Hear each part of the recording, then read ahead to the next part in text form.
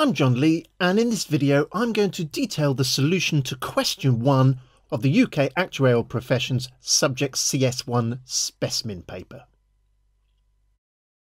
Here's the question. Take a moment to read it and then try it yourself.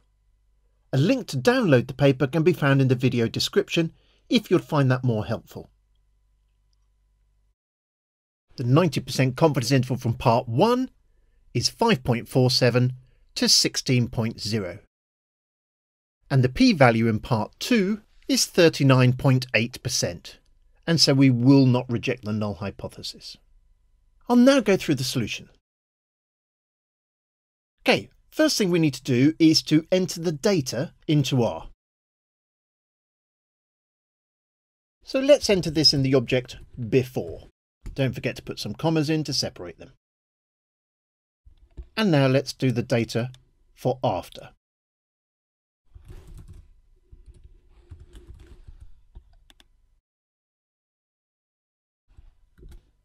Now we're asked to derive a two-sided 90% confidence interval for the mean difference in the patient's blood pressure before and after. Now the key thing to pick up here is it's the same patient before and after, so we have what's called paired data. To do a confidence interval or test for the difference in means, we use the built-in function t-test. So we do t-test, we enter the two data sets, we need to state that it's a two-sided confidence interval, we need to enter that it's a 90% confidence interval, and then finally we need to specify that it's paired. We can see the confidence interval in the output. Copying that and putting that as a comment with a comma between them. Now let's take a look at part 2. Here we want to perform a t-test that the mean difference in the patient's blood pressure before and after participating in the exercise program is less than or equal to 10 units against an alternative that it is greater than 10 units.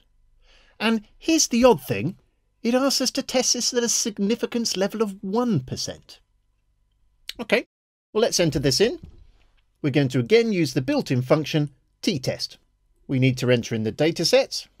We need to enter in our null hypothesis that the mean difference is 10. We need to specify that the alternative is greater, and technically the confidence level just gives the confidence interval. It doesn't affect the significance level. But if we set it to 99%, then that'll allow us to double check to see if the null hypothesis is in the confidence interval. And again, we need to specify we have paired data. Running this, we can see our p-value is 0.3979.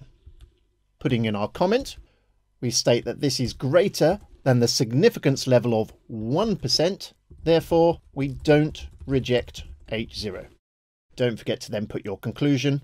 We have insufficient evidence to reject H0 at the 1% level, therefore it is reasonable to assume that the true difference in means is not greater than 10.